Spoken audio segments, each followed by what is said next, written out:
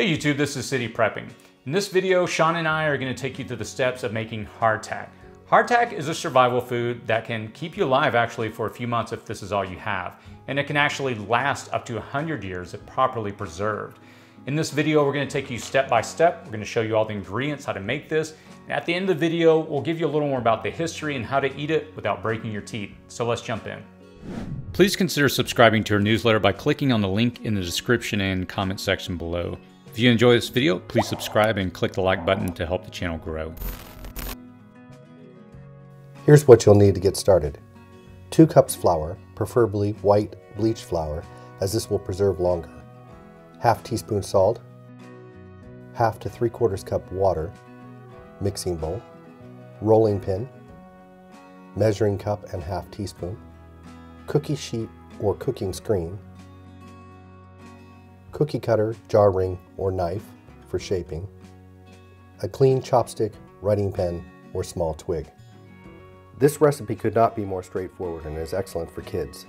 The tricks to good hardtack are low temperature and long, slow cooking time.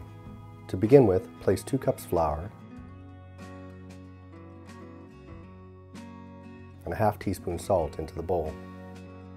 Slowly add a half to 3/4 cup water and mix with your hands. You want the dough to be pliable enough to shape. You don't want it so dry it is flaky, but you also don't want it doughy or spongy like bread dough. Mix it until it isn't crumbly and it's not too spongy. Here you see that it's way too sticky.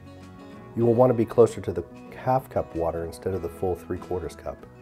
To solve this, simply add a little more flour to absorb the moisture.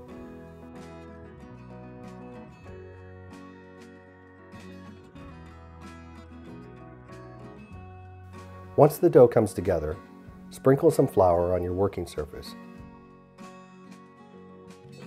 You will want to roll the dough out to a thickness of 1/4 inch or less. Thicker than that and it won't dry and cook properly. Too thin and it'll burn, brown too much, or crumble too easily. Less than 1/4 inch thickness is the ideal height.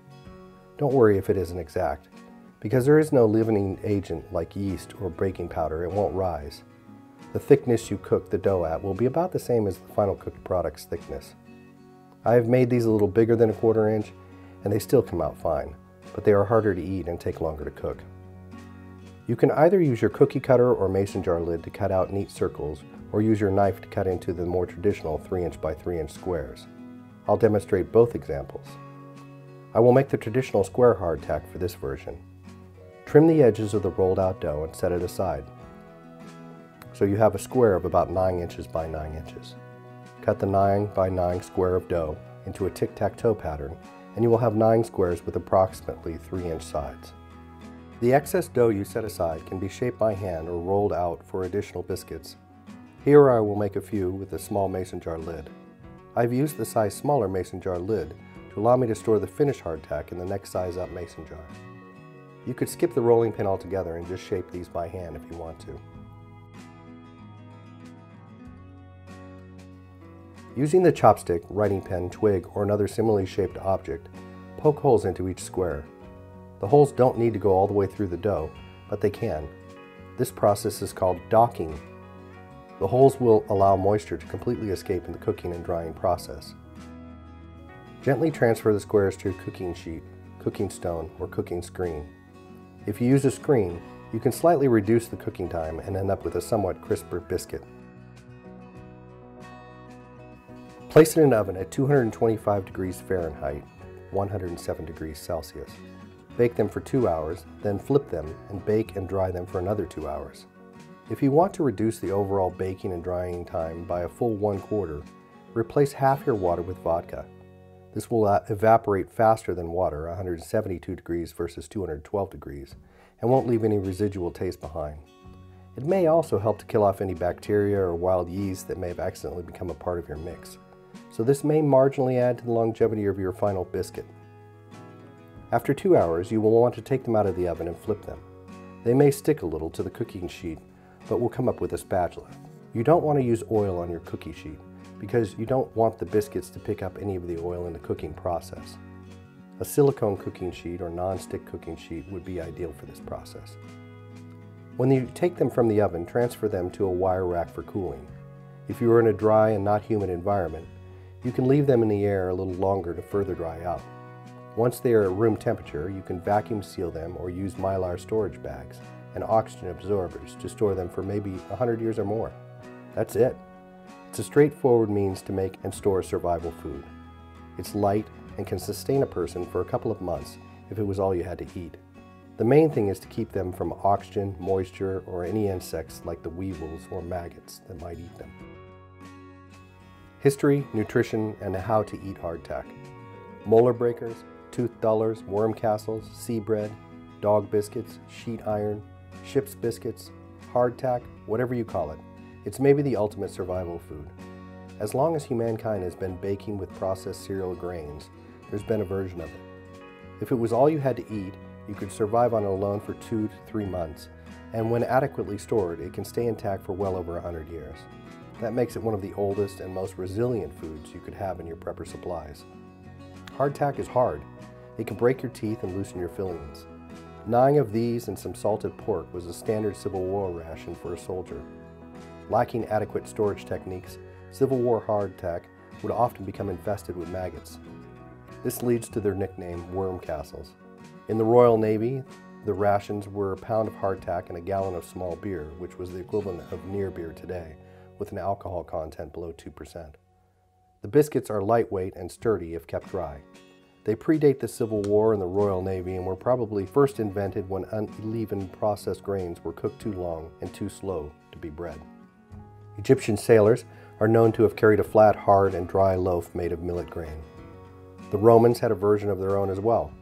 Crusaders carried a biscuit that was typically a combination of bean flour, rye, and barley. Almost every culture around the world has had some version of it using indigenous cereal grains. Nutritionally, there isn't much there.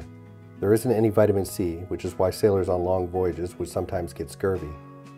There are about 15 carbohydrates, 2 grams of protein, 1 gram of fat, 1 gram of fiber, 290 milligrams of sodium, and scant amounts of potassium, sugar, calcium, and iron. It will keep you alive for about 2 months without supplementation with other food sources. There are several ways it can be eaten. Civil War soldiers would often drop it in their coffee and let the heat and liquid soften it. They would also smash it and put the crumbles in soup or whatever they could gather. In this way, it acted as a thickener. A really common practice was to soak them for an extended time, then fry them in some of the pork fat that was also part of their rations. This created a type of fry bread with a little more flavor. You can soak it in milk or honey and soften it. If it's on the fresher side and not too hard, you can eat it like a hard cracker and put jam or preserves on it. Sprinkling them with cinnamon will add a little flavor after disaster and will help to keep insects away. I will sometimes make a quick batch and take them on hikes or camping trips with a bit of trail mix as well. They provide a decent carbohydrate boost. If you plan to consume them in a relatively short amount of time or plan on packaging them for a long-term storage, you can tamper with the recipe and experiment with other grains and flours. The Aztecs had a version of hardtack made from quinoa. You can use bean, corn, oat, barley, rye, or even almond flour. Different flours, however, may reduce the shelf life of your hardtack. The natural fats in the flour will oxidize over time, which may impart the hardtack a stale or rancid smell or taste.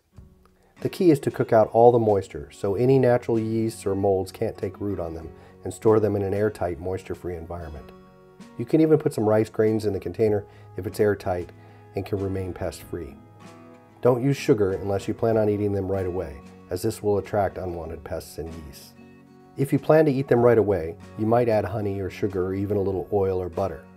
But if you plan to eat them right away, you might be better off just making a cookie or granola bars.